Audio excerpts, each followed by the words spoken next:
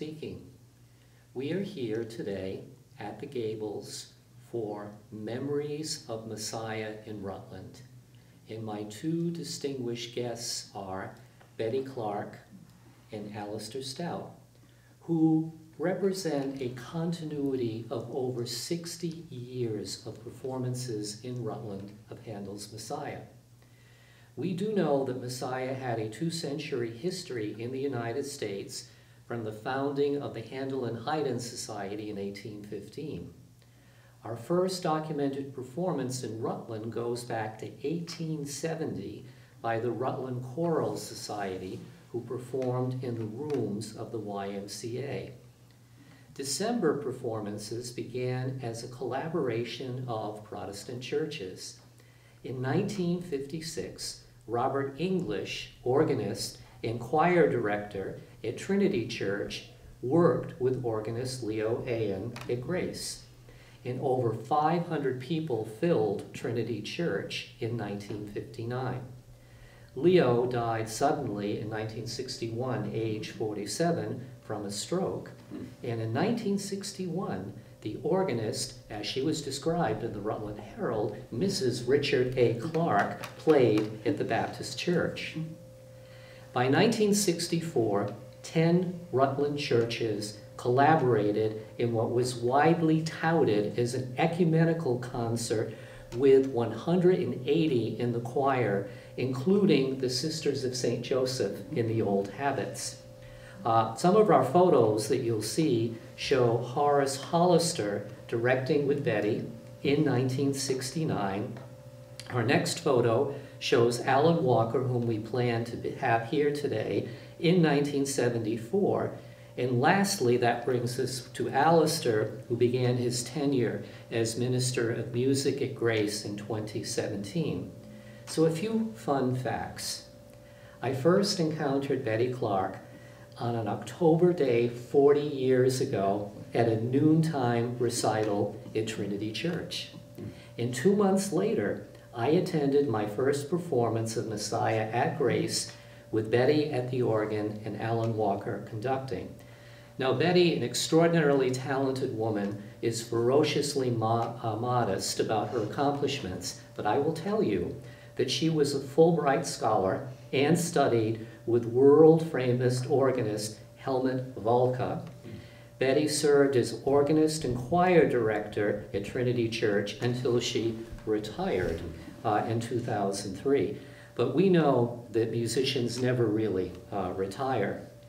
Alan Walker, who could not be with us, had been Minister of Music at Grace from 1974 through 1992. And one of my favorite facts about Alan is that he is in the Pilgrim Hymnal. So here he is, and at some point, this lovely prayer would be appropriate for me to sing sometime before I preach the gospel in Pittsburgh. I asked our mutual friend, Jim Casarino, to say something about Betty and Alan, and he wrote, "During their tenures, Alan and Betty's collaborations presented the community with high-quality music rarely found in a city the size of Rutland. Their work was foundational to the local music community, which is still felt today. They were models for me during my early musical formation, especially as an organist." And in these overlapping circles of friendship, we have Alastair, who came to us from Pittsburgh, via London, and the Shetland Islands. And he is possibly the only Ely Cathedral boy chorister presently living in Rutland. So, Betty, let's talk about Messiah. And what are some of your favorite memories in Messiah going back to those early days?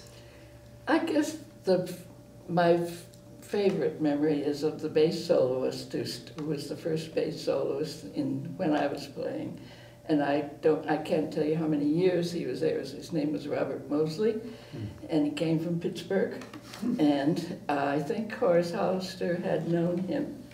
because Horace was at Grace then, and I think that's how he got to Rutland, because Bob had been touring with a national touring company of Porgy and Bess at one time during those years, and he was here for quite a few years as a bass soloist, and when he sang "Thus saith the Lord," it was like a thunderbolt came into Grace Church. He was a wonderful singer and a wonderful person, became a great friend of mine, and he had been of Horace's too. And he was one of those musicians that you don't forget knowing. He brought out the best in the accompanists. And I remember afternoons of tea and Schubert Lieder with him, my house and Horace's. And I guess I was thinking, the main memories I have of Messiah of all those years is not so much the music, which is, you know, we all know what the music does, but of the people contacts that Alan and Bob Mosley and Horace, and now I hope Alastair, just became wonderful friends, musical friends and personal friends. And I used to say, if I went into the Grand Union or a grocery store in Rutland and somebody spoke to me by name and I didn't know, I knew it was somebody who had sung in the Messiah chorus. The numbers were large in those days, so close to 200 yes, at I one think point. So.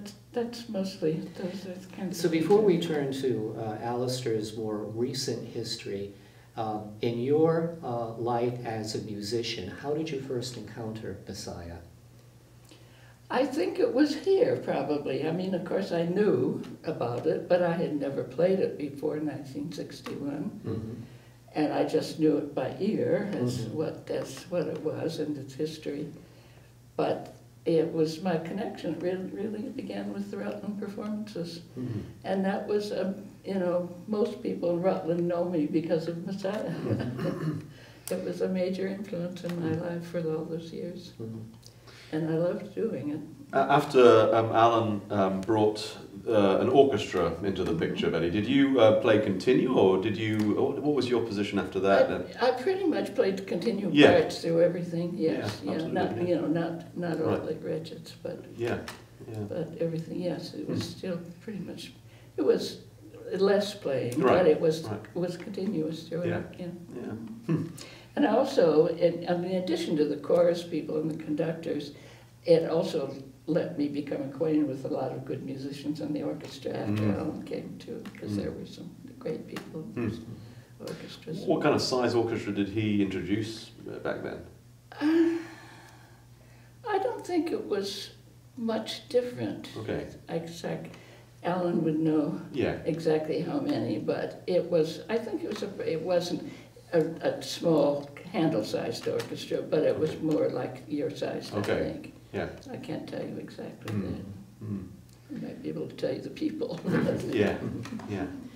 So Alastair, in your musical studies, which began as a child, what were some of your early encounters of Messiah?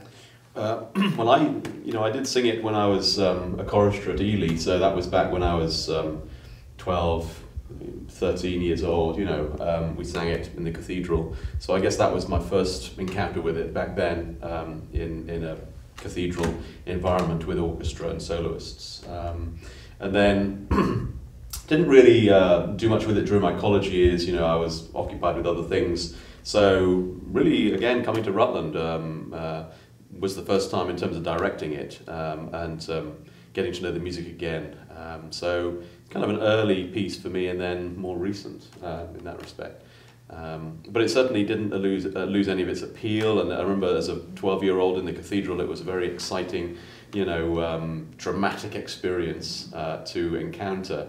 And really interesting, again, I guess, to discover it a little bit later in life with a little bit more musicality behind me, and to see the potential again of what the Messiah can do. You know, we know it's a wonderful piece for a passionate but amateur choral group to take on. I mean, it's very manageable. There are some moments, obviously, that are challenging, but it's wonderful to see the chorus rise to those occasions, which the Rutland Area Chorus always has done. the past few years at Grace, we've injected a bit more drama in the music. We've added some, we've added some dance, which I think is a really important part of the piece. I remember one of my professors in London, when we studied the Baroque kind of era, you know, he would actually encourage us to go to Baroque dance lessons, you know, and actually physically, you know, dance those dances so that you can really get a sense of the rhythm and the meter and the kind of pacing of the rhythm. And that's what I tried to get the singers to understand by introducing dance into the Messiah performance, is that it's just so vital to feel the music as well as sing it, you know. And I think hopefully watching the dance, or if they possibly can, taking part in it, you know, they really get a sense of some of that movement. And then just using the space, Grace Church, as we know, is just a wonderful space to explore, and it's got lots of different areas, lots of different potential. And so having, you know, the bass, for instance, when he first comes in, that "Thus saith the Lord," that wonderful declamatory entrance, you know, he comes through the front doors there at Grace and announces this wonderful news, rather than just have him static up at the front. We've got a bit of movement and a bit more drama and gestures to it. So tried to introduce that side of things too. We've also had the bagpipes, and I know that's not to everybody's taste, but you know, that's exactly what Handel was trying to portray, was this these pipes in the shepherd's field, you know. So from a distance, we've got a wonderful piper at Grace Church. Why not, you know, encourage the community to be involved in this piece, which again I think is what it's all about here, is a community experience, getting people together to sing and explore, you know, a really magnificent piece of music. So yeah, and like Betty was saying, we've reduced the orchestra a little bit from what it was, say, 10, 15 years ago, to make it a little bit more agile.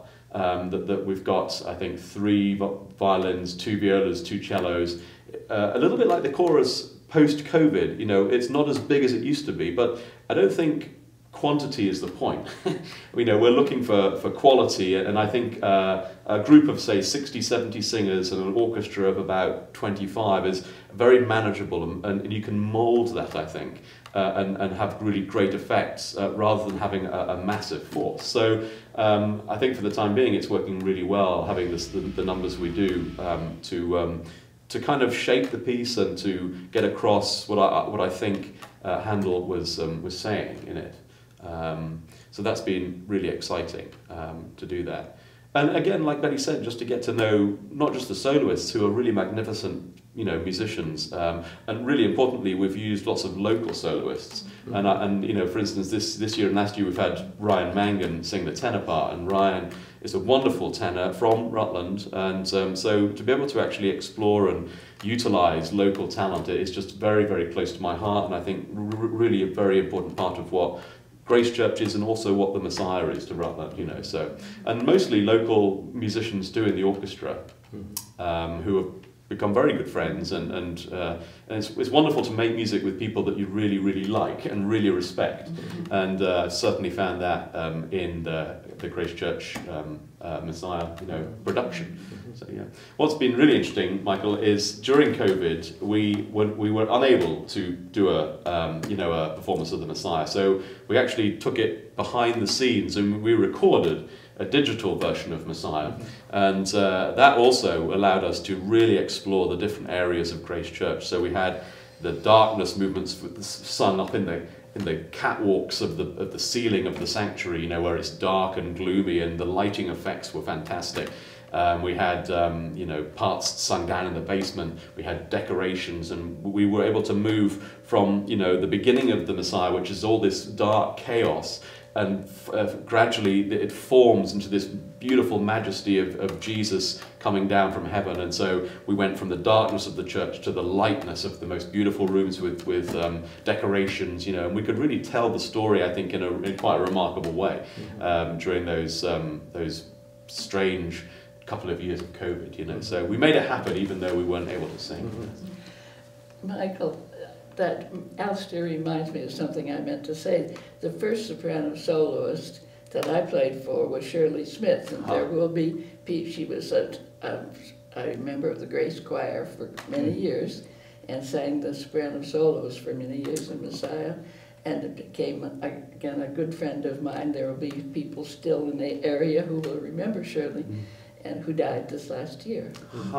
And I did want to mention Shirley because she had been an important part of that too, when a local singer. And somebody else who's local who also is singing this year is Gretchen Dwyer. And Yes, Gretchen she came used to along sing, later, yes. and she was with Alan Walker. I mean, I Yes. believe that, and Yes. she often Oh, yes, recalls to me indeed. the Alan Walker years at Grace Yes, Church with yes. much love and Yes, respect. of course, So it's great yes. to have Gretchen sing. I think this is Yes. the first time, certainly in my time, I think that she's sung.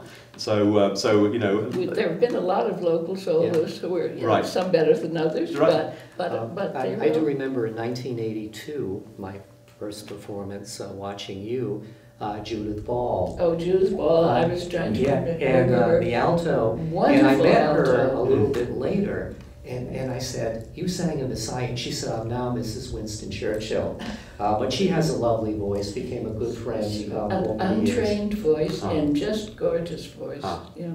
well, what's wonderful this year is Amy, our alto soloist, who is really fantastic, has brought her 14-year-old son to join the chorus, and Yes, Max has been there's singing. that, mhm. You know, and There's he, the familial absolutely, and connection. also that Yes. younger generation, that it's just so vital to seeing this piece progress for years ahead. So it's been really great to see that, and the more not mature, but well, the people that have sung it for years, you know, are now bringing in their kids, and it's just really fantastic to see that growth is, happen yes, from it the is. bottom up. There are many families like that. Yes, absolutely, yeah. Yeah. I think the versatility of Messiah and what's happened in recent years, Handel would approve of, because after all, he had a long run in theatrical, impossible plot operas before Messiah. And I think that it's astonishing that what would have been regarded as religiously radical in 1741 and it would have been denounced by some of the clergy has become such a Christmas staple.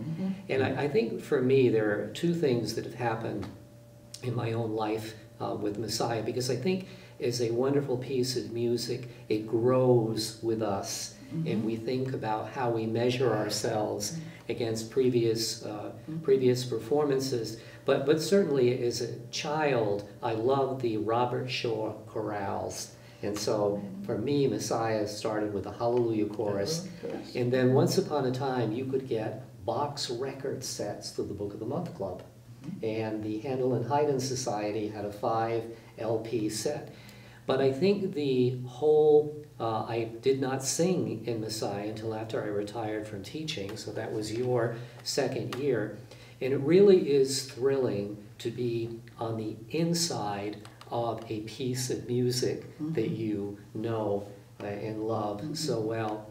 And I think the other thing that Alastair also brings to his performances is to really pay attention to text. And I think that one of the undervalued aspects of Messiah is the role that Charles Jennis had in taking rather disparate verses of the Old Testament and the New Testament and packaging them in a way that seems so familiar to us. So now, when I pick up Isaiah, there are certain texts they just sing in my head because it's Messiah. It may not be something that biblical scholars all agree with, but I think that is also a debt that Handel had to his friend Charles Jennis, whom he remembered in his will, by the way, which he revisited 2 days before he died, and he left generous bequests to his many friends. So he was part of that London social scene. So Alastair, this year, you have done many things to keep Messiah fresh. So this year in particular, tell us what is going to happen to juxtapose Messiah to new music. So for the last couple of years, we've introduced the Grace Church Composition Competition, which is a competition that encourages new music that is inspired and influenced by Handel's Messiah. So it's open to composers all through the world, and you know, they have to write a piece that's basically for chorus and orchestra. I mean, it's a wonderful we've got a great orchestra and a great chorus, so a great opportunity basically to write for. This year we had a number of different entries from all over the world actually, and so the winning piece was by a New Zealand composer. His name's Chris Artley, and you can actually hear Chris talk about his piece on the Grace Church website.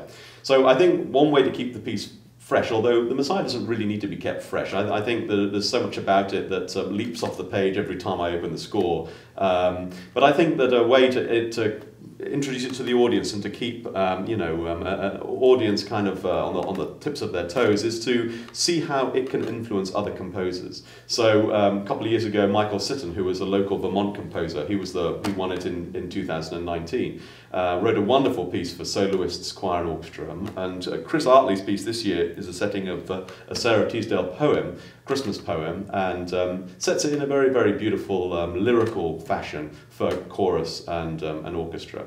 And we're also performing a piece by Bach, one of Bach's cantatas, A Saviour of the Nations Come, BWV 61. He actually wrote two settings, 61 and 62, and we did 62 a couple of years ago. But this is 61, and the theme of that cantata, the famous hymn, Saviour of Nations Come, Bach hides it and develops it in the most fantastic ways. And I think the Handel is obviously very well written, but it's kind of it's transparent. Everything is really there for you to hear and see. That's what's so wonderful about it. It's it's very accessible because it's right there in front of your ears and in front of your eyes to hear. The Bach, I think, has got a little bit more layer to it, and so what we're doing is stripping away those layers in the Bach so you can uncover these gems of ideas and these beautiful sounds. We go through the Artley, which is a new piece based, influenced and inspired on the Messiah, and then we get to the Messiah and you see the glory that Handel put together in that.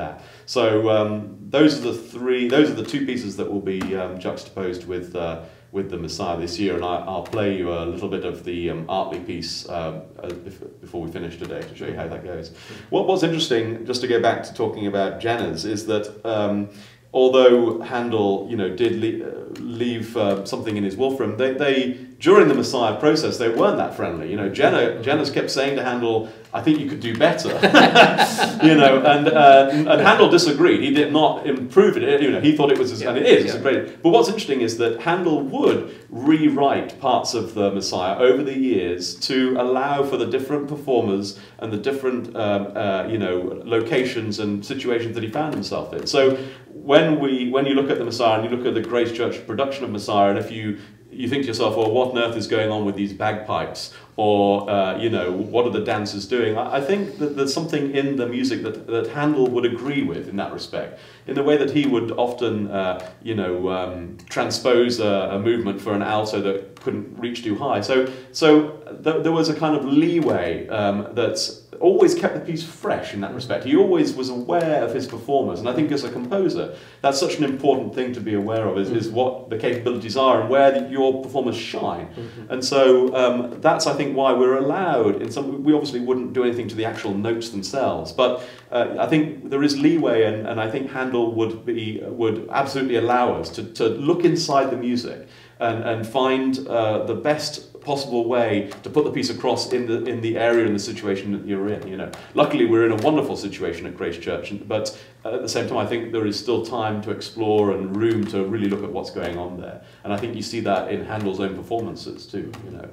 So I think we're extraordinarily lucky that Messiah has been played almost continuously somewhere since its creation, and there are great musical compositions like some of Bach's cantatas that if Mendelssohn hadn't rescued them, they would have been lost to history. So it's wonderful to have this conversation with both of you. I look forward to being part of the performance this weekend. And there was one year, Betty, we had a disaster for weather. And it was blizzard conditions, but the show went on. And this is the lady who used to live on top of a hill in Chittenden. So she would not hear sob stories about people who could not make it to choir practice or make it to the performance. And as we conclude our time together today, Alastair, we look forward to you playing something from the Artley composition. So once again, this has been our show. Memories of Messiah in Rutland.